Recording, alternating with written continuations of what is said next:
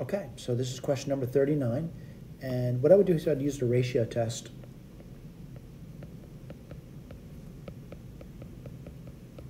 Let's look at it. It's positive term series. Don't have to worry about the absolute value.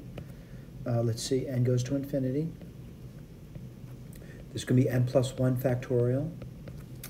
And on bottom you get n plus 1 to the n plus 1 times the reciprocal, n to the n, over n factorial. All right, one step at a time. Oh, by the way, this should read ratio test, not ration. Let's take a look. You get limit, n goes to infinity. And I'm seeing the n plus 1 factorial, n factorial, which is n plus 1. And then I'm seeing an n plus 1 on the bottom.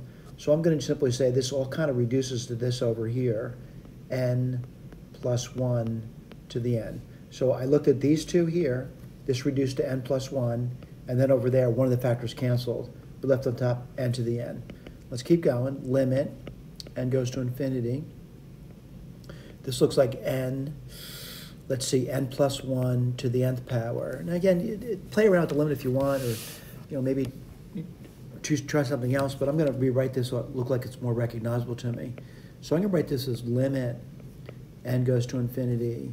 And I'm going to write this as n plus 1 over n. It'll be to the minus 1, so I'm just going to put a minus n over here. What do you get over here? Limit, n goes to infinity. And then what do you get over there? You get 1 plus 1 over n to the nth power, and this all reads to the minus 1, by the way. What do I know about that? It just simply gives me 1 over a. I recognize the limit now. All right, so someone says, all that work, I forget why I did it. We're using a ratio test, and what do we know now? By the ratio test, we know that this series over here is convergent. Thank you.